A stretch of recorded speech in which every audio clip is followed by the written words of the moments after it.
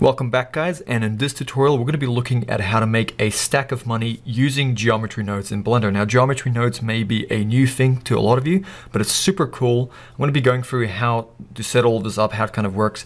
Now, a few months ago, and this is kind of where I'm getting at, CG Matter did a tutorial where he made a stack of dollar bills and he used an array modifier, kind of applied it, and then used a randomized transform to kind of get this effect, which is perfectly fine and you can use it. But I thought I'd kind of show you guys how to do that same thing with the geometry node setup and how to make it like a modifier over here that you can very quickly just add some information to, like the amount of the stack, like some of the node spacings themselves and the random placement of those nodes. And it's just something you can really quickly add to any kind of mesh object in Blender. And you can edit these nodes super quickly and it gives you a lot of control. It's completely a non-destructive way of working. So if you think this is something you would enjoy and you'd like to learn, keep watching the tutorial and I'll show you how to do it. Because we're going to be working with geometry nodes, you're going to want to make sure that you have Blender 2.93, which is what I'm using, or newer if you're watching this in the future. Go ahead and open up a new scene and then we can get started with this tutorial. Now, if you don't have an image or a texture of a dollar bill, I want to put a link in the description to this one right here, which is just an American $1 bill. It's free to download and free to use. It's on Pixabay. You're just going to come here and just do a free download. I've downloaded mine and I've just put it on my desktop here. So let's get back into Blender. So what we're going to first of all do is we're going to create the thing that our geometry nodes is going to be referencing. In that case, it's going to be the dollar bill that's going to be stacked up and duplicated, and we're going to be adding the different attributes to it. So let's just start by selecting our default cube. And what I'm going to do is I'm going to just go into my top orthographic view. I'm going to go SX and I'm just going to scale this roughly about how long a dollar bill would be. And yes, I know you could import an image as a plane, but I'm just doing it like this. So roughly like that. And then I'm going to go SZ and I'm going to flatten it. And I'm just roughly making what would be a dollar bill. I can edit it a little bit later. So just something that's a bit paper thin. Look at some reference images, but maybe even a little bit thinner. So I'm just scaling it down into Z a little bit. Okay. And then what we're going to do is we're just going to go over to our materials real quick, and I'm going to click on materials, and because it was a default cube, it's going to have a material by default, so I'm just going to name that note. And let's just come over here to our base color, and we're going to click on this little yellow dot, this little tab here, and it's going to bring up all these options. We're going to go to our textures. Let's just click on image texture, and we're going to click on open, and I'm going to go to my desktop where I downloaded that dollar bill image. So I'm going to click on it and I'm going to go open image.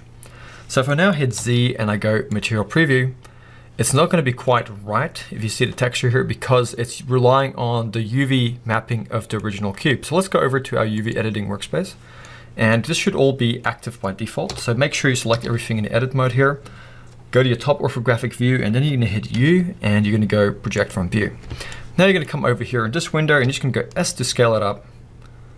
And just like that. It doesn't have to be perfect. So if you now come over here and hit Z, and you go material preview, you're going to see your $1 bill. So let's go back to our layout. Then now that's pretty much done. That's super simple. So we're now just going to also just select these other objects in our scene. We're going to hit X and just delete to get them out of the way. Select the dollar bill again. And before we get started, it's going to really matter that we apply these vectors. So let's hit N on our keyboard. Hit N to open up our properties panel up here. I'm going to click on the items tab and you're going to see over here are our transform vectors. So in this case, we have the location vectors, the rotation and the scale. Now the one we want to be focusing on here is the scale vectors. You can see they've all changed now because we scaled this note. So we want to apply these. So with the note active, we're going to hit Control A or Command A if you're a Mac user, and we're going to just apply the scale. That's really important. So to confirm, you should be able to see that all of these transform vectors here for the scale are now set to a value of 1 each. Once you've done that, you now have your bill here. Let's actually go to our object properties here with the bill still active, and let's just call it $1. Okay, so it's a $1 bill. And you can just move it over to the side if you want, but just to make it easier, with this dollar bill active, you can just hit M on your keyboard, and we're going to create a new collection. So click on new collection after you've hit M, and let's just call it ref, because this is going to be the object or the item that our node setup is going to be referencing and duplicating. So I'm just going to hit OK, and we should now see a collection up here with a $1 bill in it. Okay, so we can now untick this to hide it, so we don't need to see it at the moment. And we're gonna just click on this collection here, and let's just call that stack, okay? Once again, this is just for organization purposes. So I've just got the stack collection here and a ref, and we can just bring that back if we need to. So now we're gonna add in any piece of geometry. Now the way the node geometry nodes work is pretty much a modifier of sorts. So if we go Shift A, go to your mesh options, it really doesn't matter. You can add in any piece of mesh. You can add in a Suzanne monkey head, a cube, doesn't matter. I'm just gonna add in a circle. It's completely irrelevant. And you should see here that the circle is in that stack collection here. If it's not, just grab it and drag it on there, okay? So now we're gonna go over to our modifiers. And there's actually two ways you can add this. You can go to Add Modifier, and you can just add geometry nodes. And what I'm gonna show you is this way. So we're gonna come here to the little plus at the top, and we're gonna go to General, and we're just gonna create a new workspace, a custom workspace. Let's go to Layout. We now have a new workspace. I'm just gonna double click on this little tab, and I'm gonna call it Geo-Nodes for geometry nodes. And I'm just gonna come over here down to the corner till I see a little X, and I'm gonna just click by left clicking, and I'm gonna drag up, and I'm gonna create this new workspace. I'm gonna come to the little drop down on this tab, and let's make this our Geonodes editor right here.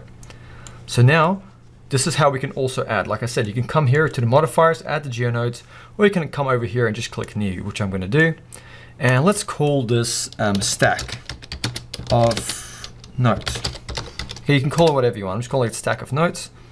And what you're gonna see here is a group input and a group output. So just like you do with any other kind of node setup in Blender, whether it's your shading or your compositing, you can do the same kind of command. So Shift A over here in this workspace will get you all of these options here and also a search menu.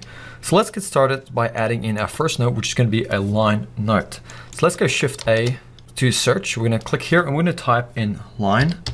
And you're gonna see here the line node. So we're gonna click on it, and we're just gonna put it right on top of this cable here, and it's gonna automatically connect itself. And this thing is essentially gonna, if I just quickly drag that out, this is gonna tell us once we do add in a point instance, it's gonna tell it what the count is gonna be, so how many of them there's gonna be. And it's also gonna give us the ability to control these transform these vectors here to determine like the gap or the spacing or whatever. But first of all, like I said, we obviously need to reference the node. So let's go Shift A. And the way you do that is by going here to search, and you're gonna type in point, and you're gonna get a point instance. So get the point instance, and you're gonna get this option here. You're gonna click on it, this little box, and let's get that $1 bill, which you can remember from earlier, we put in the references here, but you don't need to see that. It doesn't matter. And we're gonna leave it as an option here. So let's take this, an object, and we're gonna take this now, we're gonna just drag it on top of this cable. It's gonna automatically connect itself. So we've got the geometry going into the geometry here, and then the geometry going into the group output. And now you're gonna see our nodes. In fact, if you hit Z and you go into material preview, you can also see the materials on top of there. Now what we need to do is we need to come over here to this count, and this is where you can determine, like it implies, the count. So in this case, you can see there's 10. If I typed in 5, we now have 5 nodes stacked on top of each other. But what we want to come over here is to the 1 meter distance here, and we're going to just click here and make it 0.003, and we're going to hit enter. Now if we zoom in, we can see that these nodes are actually stacked on top of each other. And you can also go into your front orthographic view, and if you not see any gap in here, you can just come to this value here and make it 0.001 maybe, or maybe just 0.01. Try some different values. But we don't want this gap here to be too big. So I'm just gonna go with maybe 0.005, maybe 0.009. Okay, it depends on the scale and thickness of your node. So I'm just gonna go with something like that for now. Mess around with that one, but essentially on the Z axis or Z value, you can see here up and down, that's gonna control it. And just like you would add an array modifier, it can give you this exact same kind of thing going on here. It's essentially just an array modifier, but in a node form. So just leave that at 0.009, should be fine. Now, if you wanted to make a stack of nodes, pretty much at this point, you would already have a stack of nodes, but it really just looks too perfect and doesn't look like a traditional stack that has a little bit of variation. So that's where we're gonna add in a few more nodes. Now we could tilt the stack by messing around with these vectors here, but that's gonna look completely unnatural. It's not like it's a stack of cards that we're folding out. So what we're going to do is we're going to get an attribute randomized node, which is going to allow us to make some random placement for these individual nodes in the 3D space here. So we're going to go Shift A, we're going to search, and we're going to type in attribute, because it's an attribute. And we're going to get attribute randomize down here. And we're going to place that right over here on this cable. So it should be between the line and the point instance. What we're going to do here is, because we're going to be working with the vectors, we're going to change it from float to vector. And let's make the operation here an add operation. And we want to be using the position as an attribute. So let's come here to the attribute, click on it, and let's choose the position. Okay. And at the moment, it's going to be all over the place. So what we're going to do is we're just going to come down to these values here, just hover over it and just hit the backspace key, and it's going to set all of those vectors to 0. So there's a little handy shortcut. So now if we wanted to do, what we could do is we can come over here to these ones down here under the max. We can zoom in here and we can come here and just type in, for example, a value. So on the Z here, I've typed in a value, and that's going to randomize the Z stack. So how much of a gap there is going up in the Z, which doesn't really make sense because gravity will be holding them all on kind of evenly together. So we're going to leave that at 0 and we're not going to mess with it. But where it's going to become interesting, if we take these vectors here, which is going to be our Y and X, and we give them a little bit of a value, for example, maybe 0.05 or something, we can now see we have some random variation going on. On the X here, maybe you can go here 0.03 or something, and now we have some random variation going on that axis. So that's how you can create a nice kind of random variation going on there. And that's how simple it is. So you can mess around over here with the height, pretty much, as you can see. You can come over here and you can mess around with the count, how many nodes you want, and then you can come over here to the attribute randomize, and you can mess around with these ones here to give it a bit of random variation and not make it look like an absolutely perfect stack. So that's pretty much it. I'm going to quickly show you how you can put this into a bit of a neater node setup. So if we get I'm going to quickly show you. If we take the count here, right? If you look over here in your modifiers, you're going to see we have the geometry node modifier, but you've got no options over here to control anything. But if you take your count here, for example, and you plug it into one of these empty sockets, you can see we now have a count here. You can come over here and you can double click on it and you can call it whatever you want. So I can call it stack amount. So how many nodes there are. And now you're going to see over here we have a slider where we can come and increase how many nodes we have. You can even add a keyframe to it, which is really cool. So if I want to type in 25, I now have that 25 there. And we can do the same thing with these vectors, but at the moment there's only one vector output here. So if we wanted to control any one of these individually, we can get a combine X, Y, and Z. So let's go Shift A, let's search and get a combine. So type in combine, and then get a combine X, Y, and Z. And now what we can do is we can plug this vector into here. And let's only take the Z one here for our stack gap, put it in here, and now we have the Z here. So we can come over here, double click on the Z, and let's call that Z and put stack gap. Okay, so that's the gap between the nodes, or you can even say, let's say something like node gaps. So node gaps, and now we can come over here and we can control this value here, and that's going to control our gaps in between our nodes. How cool is that? So now we can also take, for example, these two random vectors that we want to control. So for example, the X and the Y in this case. So we can also just grab this combine X, Y, Z. We can go Shift D, move it over here, plug in the vector to the max here. And now let's just take the two we want to control. So we're going to take the X here and plug it into there. And we also want to take the Y, but we don't want to make two sockets to waste space. So if we go Shift and we left click, or right click, so Shift right click, we can drag over here and that's going to make a cut. And then we can click on this little new node here, we can drag out and put that into the Y. And now both of those are going into this X over here, which is generated. So let's come over to that X, double click on it, and let's call that Randomize.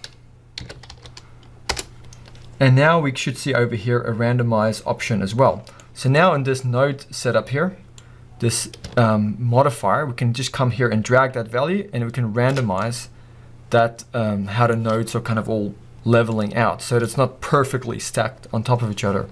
And now we have this nice node. So let's just call it node stack. And let's go back to our layout. And now we have this modifier here, which we can use to control the amount of nodes, the gap in between the nodes, and how random the pieces of individual paper are. So that's how simple that is, and you can at any time add in any mesh object, come here to your modifiers, give it a geometry modifier, you can come to the dropdown and give it that stack of nodes, and now you can make a custom variation of that, make it as high as you want, and that's the beauty of geometry nodes. So I hope you guys have learned some basics of geometry nodes and you found this tutorial useful. If you have, give a like, subscribe, and check out my Patreon in the description below. I'll see you guys next time for another tutorial.